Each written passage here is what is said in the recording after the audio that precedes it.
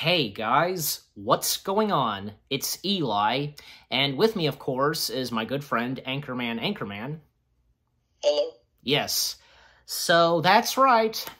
At long last, part 1, our review of The Mandalorian Season 3.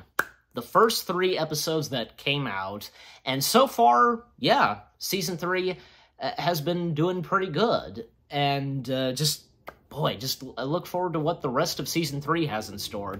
But with episodes 1, 2, and 3, Chapter 17, A Pot State, and Chapter 18, The Mines of Mandalore, and Chapter 19, The Convert. Yeah, so in Chapter 17, Description, the Mandalorian begins an important journey. And in Chapter 18, the Mandalorian and Grogu explore the ruins of a destroyed planet. And in Chapter 19, on Coruscant, former Imperials find an amnesty in the New Republic. Alright, so, I guess, we could start with Chapter 17, but, we'll come to you, Anchorman. What are the first things you have to say about Season 3 and, Chapter 17 and so on? I like it. I feel the adventurous tone that makes The Mandalorian very fun to watch. But, I can't tell where the story's going so far, but I have to wait and see where the rest of the season goes. Yeah, exactly. That goes for the past 2 seasons of The Mandalorian. We didn't know where they were going until up to the end of the season. And the same thing goes for Season 3. So, but with Chapter 17, what did we think? What are the first things we have to say about Chapter 17? Do you want to go first? Isn't there he wants to go on the quest to redeem himself? He goes to meet back with his Mandalorian sort of cult, but they kind of reject him. Yeah, that's the first one, yeah. And yeah, because it was really cool in the opening where, there's a ceremony, and you know what? I thought of this, and I'm sure some of you probably thought of this too. I thought this was like a flashback or something because of... I said that in my review. Oh, you did? Yeah. So you thought so too? Mm-hmm. Okay, so basically, both me and him, and I'm sure for everybody else, thinking that this was like a flashback to when Din Djarin officially became a Mandalorian, and the ceremony, and, putting the helmet, but actually, no, because, well, even at one point, a giant, crocodile, creature comes out of the water attacking the Mandalorians, and then, of course, nope, it wasn't a flashback because... incoming, Din Djarin in his new, Razor Crest, the Naboo fighter, the custom Naboo fighter, which we last saw in the Book of Boba Fett, and, of course, Grogu with him, and he wants to be redeemed, and, even at one point, he, of course, visits his old friend, Carl... What's that now? Grief Cargo. Yeah, thanks for that. Grief Cargo, once again, played by Carl Weathers, and, also, there's a statue of, IG... The IG droid. Yeah, IG-11, and actually, it's parts of IG-11 that are part of the statue, which that's really cool. What they managed to recover after his explosion, I thought he was completely gone. Me too, that was a big explosion, and, surely at first, he'd have to be completely destroyed, but actually no. A good chunk of him did survive, apparently. He probably, scattered on some of, the rock and rubble. Yeah, exactly. And most of the rest probably melted. Mm-hmm. And at one point, Din Djarin wants to resurrect IG-11, because, the only droid that he can trust, and to, alongside with him, protect Grogu. But even at one point... it doesn't work out at first, and he's, programmed to go after Grogu, and even at one point, those tiny creatures, the Baku, if you know what I'm talking about, that appeared in Rise of Skywalker. Is it Boba Frick? Yeah, like the I thought he was species. gonna be in this season, but like it's just his species. It's the species, and they are voiced by the same voice, Shirley Henderson, and they try to repair IG-11, and if I remember correctly, it might take a while for them to repair IG-11, and it was pretty funny. Grogu trying to cuddle with one of them. That was pretty funny. Yeah, it was even in the concept art. Yeah, exactly. And even at one point, we have to deal in the first episode, Greef and Din Djarin, they have to deal with pirates, and not to mention, we see the leader of the pirates, who a lot of people say he looks a little bit like Davy Jones. You know that. Just yeah, he kind of did. Yeah, he looks like... I was getting a Swamp Thing or Man Thing vibes. Exactly, not to mention, he looks like he's half seaweed or something, because of his beard. Did you know who voiced him? Actually, no, I did not. Do you know? I'll have to look it up. Okay.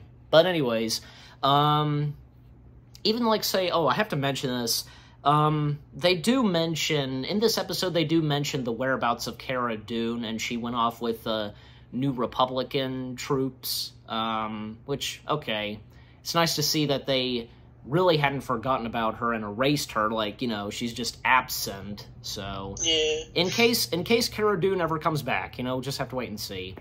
I think she got fired from the show. I know. But, and near the end of the episode, we of course get another appearance of Bo-Katan in a Mandalorian castle, and, Din Djarin just, wanting to go to the planet of Mandalore and so on. What's left of it, it's cursed, apparently. And that's where, in the next episode, Chapter 18, the Mines of Mandalore, well, we once again get an appearance of, What's-Her-Face on Tatooine, and the droids. I think her name's Peli. Moto, yeah. Yeah, of course, yeah, her, and, he gets a little bit of help from her, and, of course, Din Djarin making his way to what's left of Mandalore. Not to mention, R5 becomes Din Djarin's official, astromech droid, and for his custom Naboo fighter, which is really cool. Even though he's against droids. Yeah, I don't know, maybe he's... I feel like, don't you think, maybe Din Djarin's kind of, changed his mind just a little bit over droids? I think, in general, he's changed a lot. He's learning to be more compassionate. Exactly. In others. So I guess he's compassionate towards the droids, I guess. Yeah, and through his experiences, and especially with Grogu. I always like the part in Season 1 of The Mandalorian where the one Ugnaught character tells him how droids are not necessarily evil. They're just programmed differently. Exactly. That's a fact.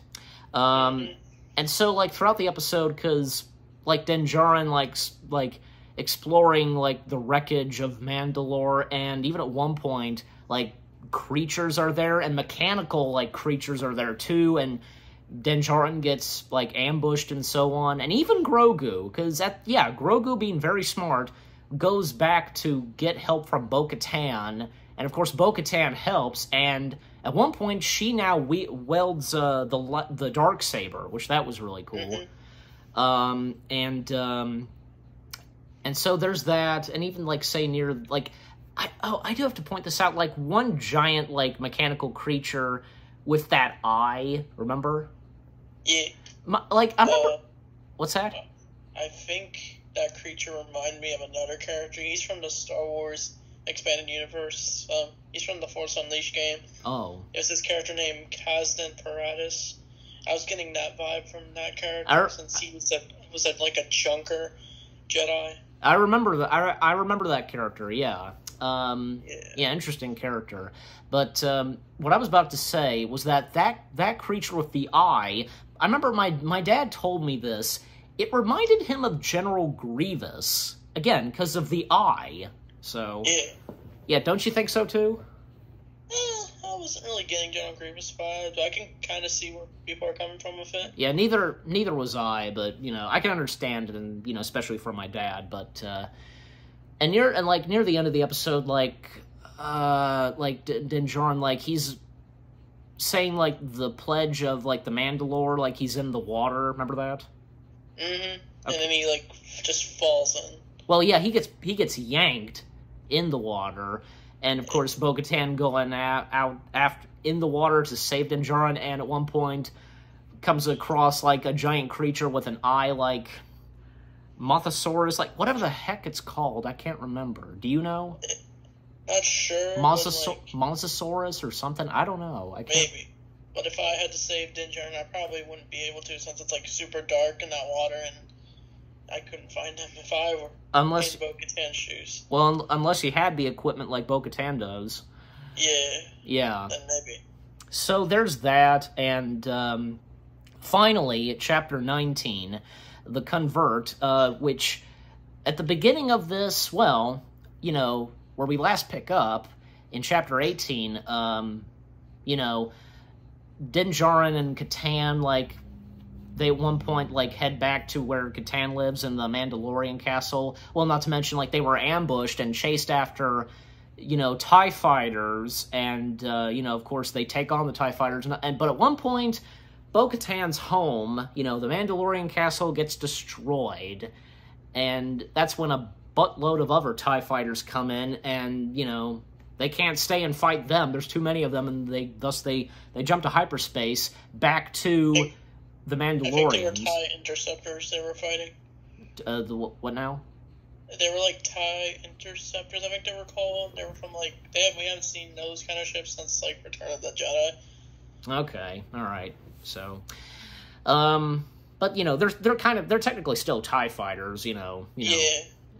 But and a different style of TIE fighters, but.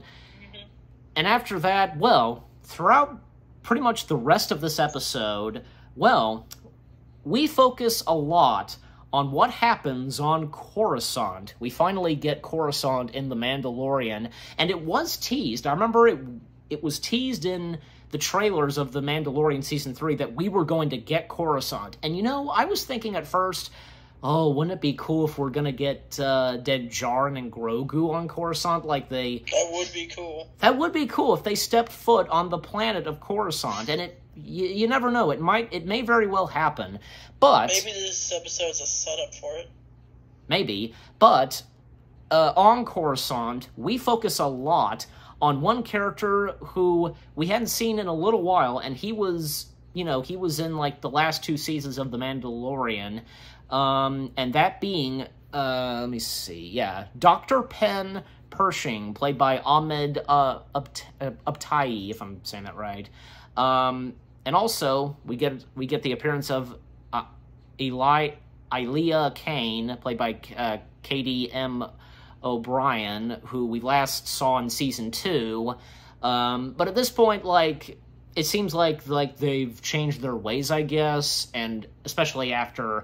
Like, say, Moff Gideon, he was finished, he was arrested, and, you know, being part of the New Republic and so on, and, like, a bonding between the Doctor and Ela, you know, if I'm saying her name right, and, yeah, what did you think of that? Like, it was focusing on those characters. I'm not sure, I just, like, I kind of thought they were having the fill in runtime for the episode, but, like, I feel like they also want to just do their own story with other characters in the Mandalorian world. Yeah, I mean, that's true. And and from what I'm hearing, this episode and what happens on Coruscant, like, this has to do something with Palpatine and Snoke. You know, something to do with Rise of Skywalker. Do you know that? You mean the cloning thing where they were showing like clones last season? Yeah, I believe so. I mean, if you've heard about this too and what I'm talking about. Yeah, I've heard about it. I mean, I don't know, and I don't think, for me, and I'm being honest, I wasn't getting any, like, vibes and, and it wasn't hitting in my head that this was setting up Rise of Skywalker and so on, because I just feel like bringing this up. I remember hearing this a while back that like, I don't know, Disney and Lucasfilm, they're going to ignore the events of the sequel trilogy. I mean, I feel like they haven't really done anything sequel trilogy content. I feel like they're more focused maybe on like the Clone Wars era and this Mandoverse. yeah, well, and the events after you know, the original trilogy. So, you know, because of Mandalorian and so on, and the Book of Boba Fett. But I mean, who knows really at this time? But you know, even at one point, I was thinking. I mean, I didn't think of this. I didn't think that you know, Ela Kane would be setting up Dr. Penn, but of course she did, and even we get like, oh yeah, and we got the appearance of the Opera House that we saw in Revenge of the Sith, which that was really cool. Yeah, and a calamari there, and the calamari was in on this too. Even Dr. Penn saying to the calamari it was a trap. So, a nod to Admiral Akbar, of course. I love seeing the Opera House. Yeah, it was really cool. Like, it's still there years later. Of course, like, pretty much anything on Coruscant's still there. You know, nothing's really changed. I mean, I wish we could have saw like the Jedi Temple in like the background or something. That would have been cool. Or we haven't seen this yet. Like, yeah, there's that and the Galactic Senate. Yeah, we didn't see the Galactic Senate either, but they might appear. I think at one point they are electrocuting Dr. Penn or something, like, to make him evil, I want to say. It shows that the New Republic also has their bad side. Yeah. Yeah, which that's not good. Like, geez, the New Republic? Ugh. Are they the same as the Rebellion? What's that? Are they, like, the same as the Rebellion? I don't know. I can't remember. You know, we do get to see more of Coruscant. Like, I think, like, Dr. Penn and Ela, like, they were at, like, some, I don't know, festival or something, and they had, like, glowing, popsicles. Yeah, popsicles. And who'd have thought that they would be glowing? So, maybe they'll have pizza in Star Wars. Yeah, that'd be interesting if they're, like, who knows? Cereal in Andor, so why not pizza? Oh, I forgot about the cereal. Yeah, in Andor. Speaking of Andor, I've heard this too, that because some people say that Episode 3 was feeling like Episode 3 was trying to be Andor. Have you heard that too? Yeah, I've heard it. I mean, what do you make on that? I was getting some Andor vibes because, like, we're getting scenes of characters in, like, this sort of political Star Wars world, like, and we saw, like, a bunch of Mon Mothma scenes. And you know, the fact that this is all this happening on Coruscant. Yeah. So that makes sense. That's understandable. I don't know. I wasn't getting any Andor vibes. Because, you know, I may have thought of Andor, but, like, I didn't get, like, an entire vibe about it. Me neither. I mean, the thing is, Andor and Mandalorian, they're two different Star Wars shows. They have different vibes, so... Yeah, one's, like, very adventurous, and the other is, like, a more of a... Yeah. Like a slow tone, serious show. Yeah. And, oh yeah, by the way, because at one point, Dr. Penn received, like, was it biscuits? Yeah. Okay. Like, Ela, like, gave biscuits to Dr. Penn. But moving forward, at the end of Episode 3, we come back to Din Djarin and Bo-Katan, and, you know, Din Djarin tells the Mandalorians about Mandalore and not being cursed and so on, and it seems like, I think, yeah, Din Djarin / Mando and Bo-Katan, they're both redeemed and part of the Mandalorians again. Yes. Yeah, so I hope this won't be the last time. Like, I don't see, probably not. But I just feel like saying, like, hope, like, this will not be the last time we see Bo-Katan and especially Din Djarin. You know, like, we don't see their faces. We're going to again. So probably. Yeah. I mean, they had some of their helmets off in, like, set photos or promotion photos. Yeah. But with all that being said, the first 3 episodes of The Mandalorian so far have been pretty good. Any last things to say on the first 3? I don't think so. I mean, I liked it.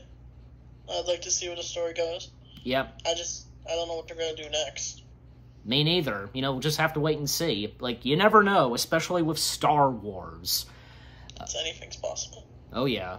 But, yeah, this was fun, you know, doing this so far for part 1. Thank you for joining me, Anchorman.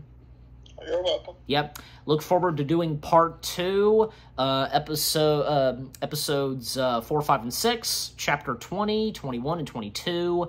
Any last words, like, you know, saying goodbye and such? Thank you for having me on. Yep. And definitely, you should definitely be on board for part 2. Mm-hmm. Yep. I think throughout the rest of this review of Season 3, yeah, it'll be me and Anchorman, so. But anyways, guys, so what about you? What did you think of the first 3 episodes of The Mandalorian Season 3? Like, what do you think of Season 3 so far? And, you know, what did you think of our review? Leave comments and give this review a like as always. So with that being said, thank you very much for watching. We hope you guys enjoyed our Part 1 review of Season 3 of The Mandalorian. More reviews coming your way. They're going to be awesome. Keep looking forward. And want to say goodbye? Goodbye. Yep, he says that for me. We hope you enjoyed, and we'll see you guys in the next video/review. Take care, peace out, and may the Force be with you. Always.